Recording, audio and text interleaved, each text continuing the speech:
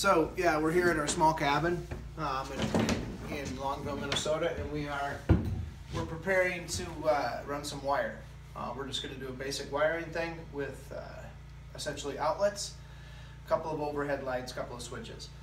First thing we need to do is that this is where our service panel is going to come in right here from outside. And so what we're going to look to do is to drill our holes right here. We're using a 3/4 inch drill. We're going to go through the studs right in the middle. We're 2x4 framing, so we're going to go right through the studs and get those holes drilled first. And then we'll come back and kind of talk to you about how we're going to run the wire.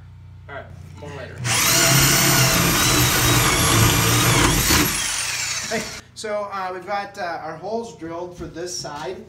Like I said, our service is going to come in. We're actually wiring this to run off of a generator. So essentially we're thinking about this as just a big giant extension cord.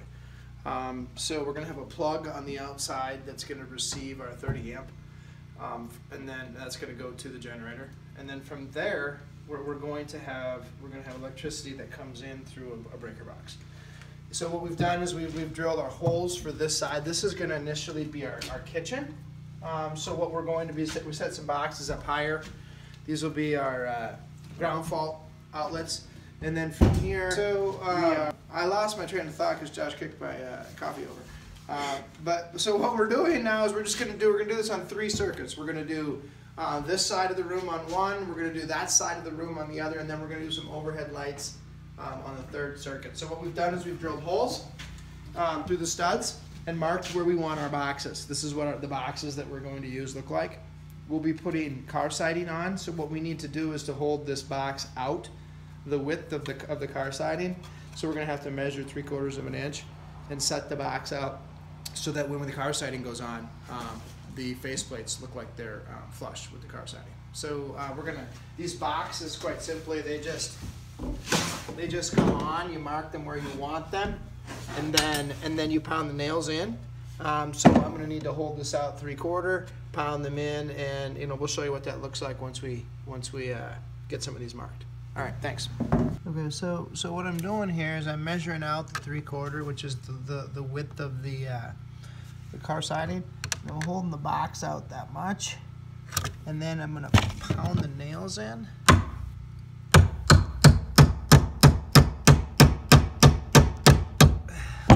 Check. Yeah, that's good.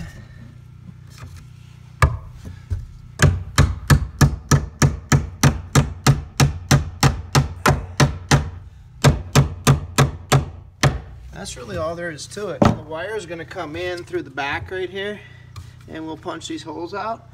And the wire will pull right through the box, and there we'll be able to connect it to the outlet. So that's what's coming next. So we've got 3 outlets in over here. We're just going to kind of show you how we're doing this run on this circuit. So we've got the wire pulled, okay, and we're going to come into right here. We've left extra. You're going to want to show this. So what I'm going to do is now I have this loop, and I'm simply going to cut it here, okay? And this is the part that will go into the box. So we just take our wire cutter and we cut that. And then we bring one of the wires in the back of the box where we punch. These are just tabs in the back that you punch out that allow you to bring the wire in. Okay, so there's our wire coming in. And this is the one that's coming from our power source, which will be the generator. So now we have these 2 wires in, okay, and we have plenty of extra. So the next stage is to take the Romex and to simply slice it with a utility knife. And in doing that, it's going to expose the 3 wires that are inside. You have your neutral white. Okay, we have our ground wire, which is either bare or green. In this situation, ours is bare, and then this is our hot black wire. So what we need to do is to get these open, do the same to the other side. You just want to be careful that you don't cut through the wire, the coating of the black or the white. It could be a problem for you down the line. Cut that back. Okay, now we'll get ready to pigtail. So what we've done after we brought the wires in each side is that we have stripped them down. We're going to pigtail these, meaning we're going to put these two ground wires together along with another short piece that I've cut.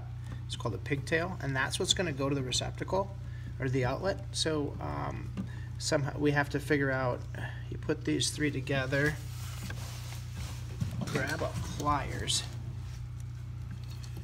and you kind of wind them together, really. You twist them. So you grab them and just, and it's going to twist up the line a little bit sometimes, and that's okay.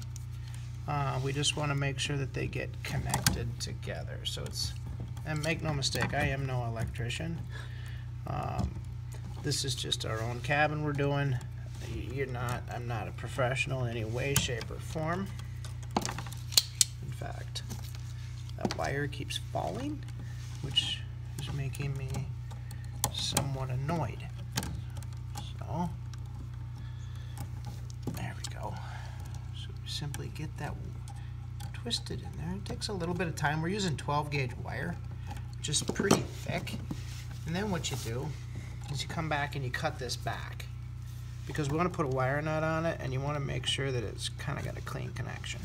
See that? So you can see how they're all tied together now. And I take this red wire nut and put it on there. It's got threads inside of it that grab the wire, and you simply put that on and just start turning, and you'll feel it grab, and you turn until it's pretty tough to turn. That's about it. Okay? And then this is our pigtail right here, which will go to the receptacle.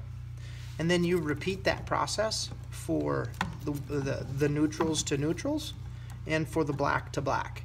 And once we've done that, I'll come back and show you what we do next. So we're back after we've pigtailed them all now, and you can see we've taken our neutrals and our neutrals, and then we added in this third one, which was our pigtail, which is going to go to the outlet.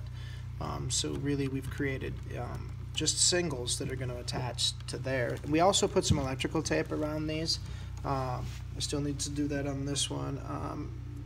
Not that there's going to be a real issue, but it's just another layer of safety if there is a slip, or if there is, something gets knocked loose in there, we have another layer of insulation. So I am going to do that. I don't know if that's code or not, but it's code out here for me.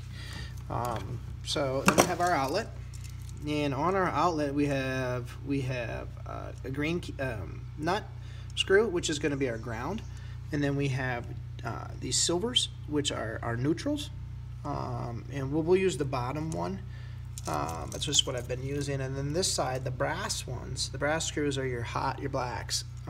So one thing that I have, somebody did tell me that if the one that you're not using, you want to make sure you screw in so that you don't have any contact or shorting anything out. But one of the things you do need to remember with this is that when we're working with 12 gauge wire, I got these two are going to be on the same side. I got my white and my green, and I'm going to ultimately be screwing the screw this way. So what I want to be doing when I'm screwing the screw is tightening the wire into what I'm doing. So that's why I take this with my needle nose, and I'm gonna roll it up this way, so that when I do clip this on, and I grab my screwdriver. Another thing to do is when you get this on here, you can kind of grab.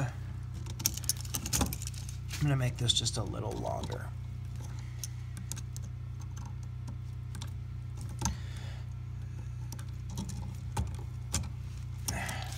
Tough stuff in that, and I can do it with the white here too. This is also going to roll up,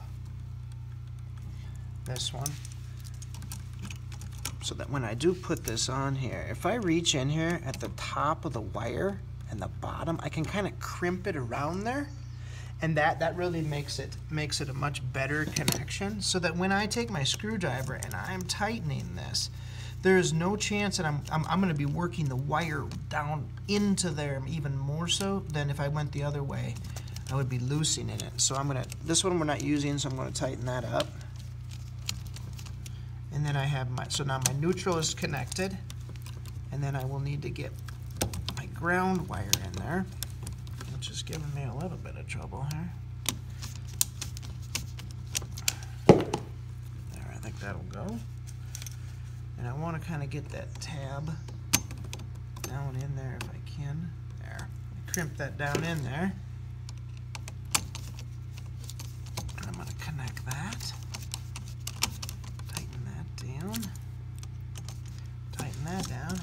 And now we got to come over. Now the other one, these I'd crimped up, but the black side I have to crimp down. So I'm going to take this and I'm going to loop it down.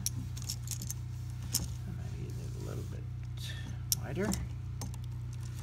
Come into my brass side. That's the way you can always remember black and white, is that the black will always be on the brass colored screws, and the neutral will always be on the silver. Yeah. Get in there. There we go. Let me take this, screw this down, nice and tight. Get this nice and tight.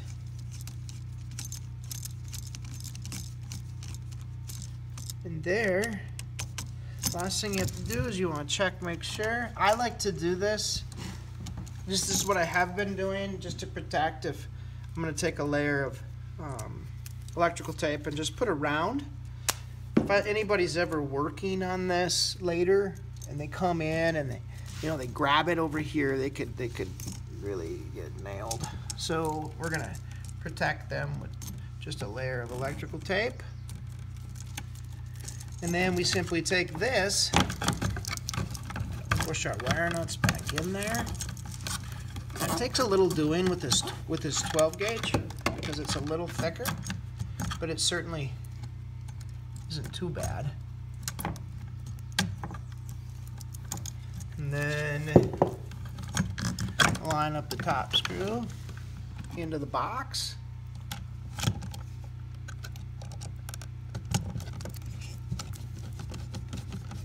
Do the same to your bottom screw.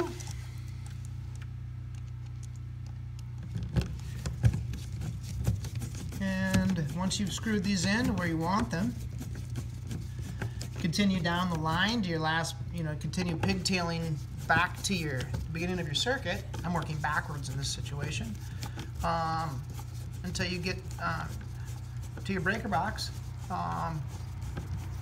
And assuming everything is tight and everything is connected correctly, when you turn power onto that breaker box, you should have power.